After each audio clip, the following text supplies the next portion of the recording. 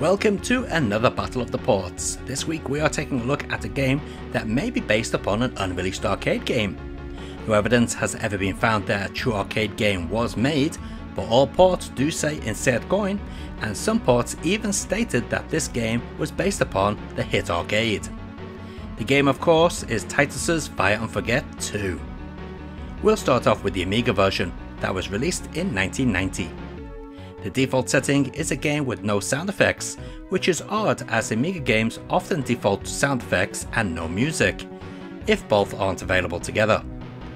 I had a lot of interest in this game back in the day due to loving Space Harrier.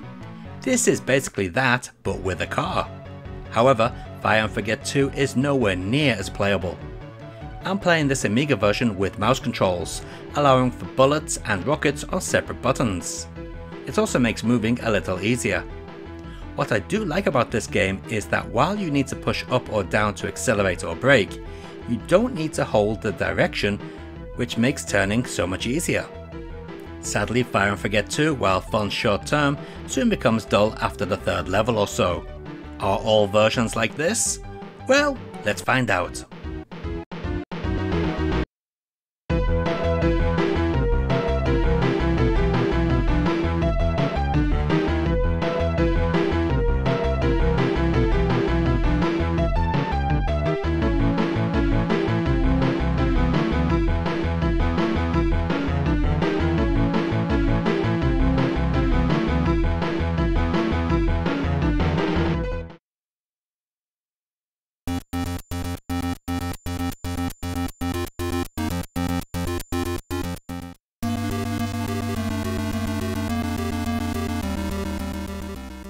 Next up is the ST version.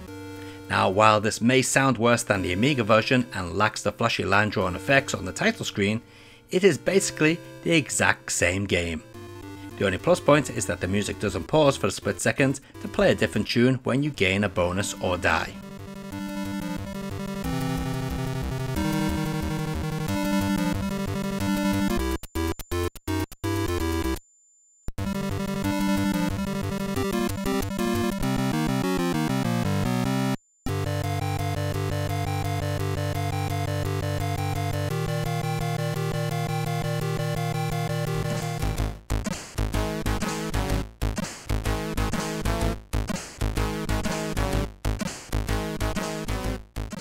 Commodore 64 quite often falls flat on its arse when it comes to driving games. So how well is the port of Fire and Forget 2? Well, I'm happy to see the parallax scrolling, while reduced in layers, is still here.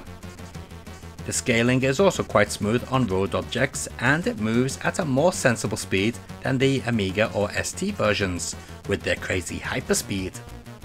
Sadly, the game isn't going to keep your attention very long. The stages are all too samely, and most enemies can be taken out by just staying in the middle of the road. Good music though.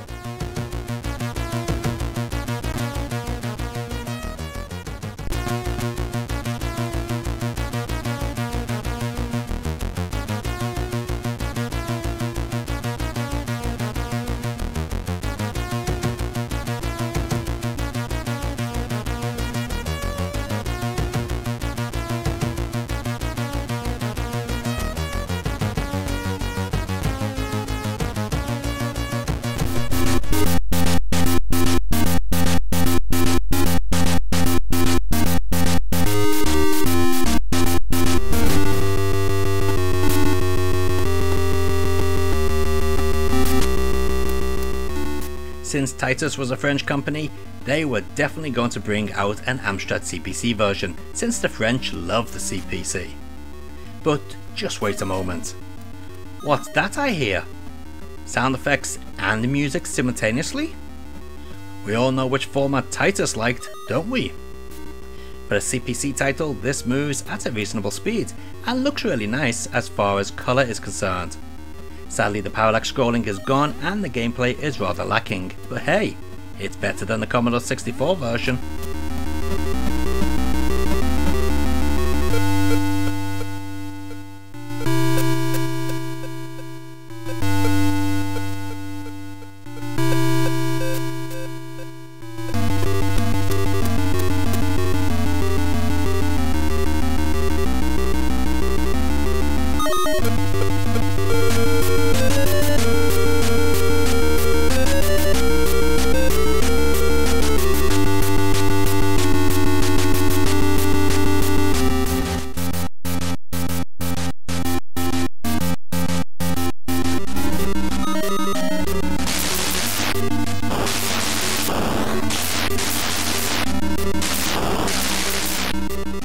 Oh boy, the French really did like Amstrad.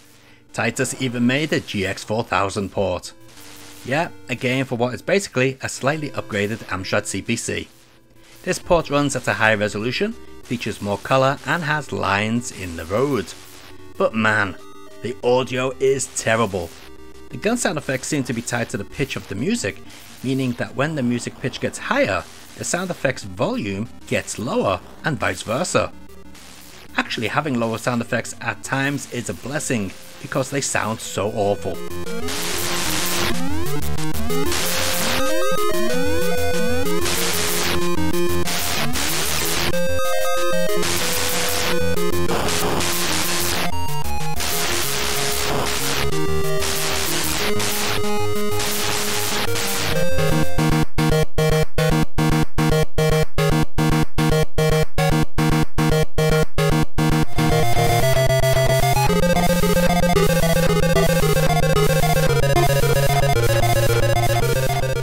On the same day of release as the Amstrad GX4000 port also came the Sega Master System port, a port that may just bitch slap the 16-bit Amiga and ST ports simply because the controls give it the upper edge.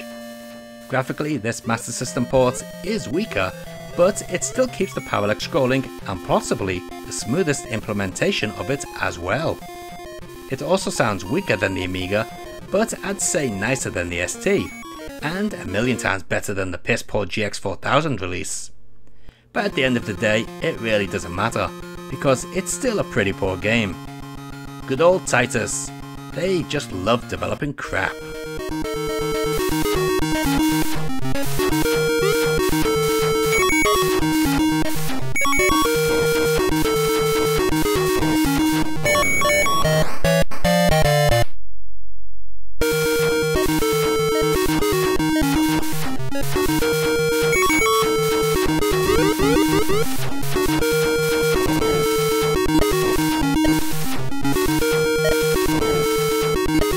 And let's take a look at all those versions of Fire and Forget 2 running side by side.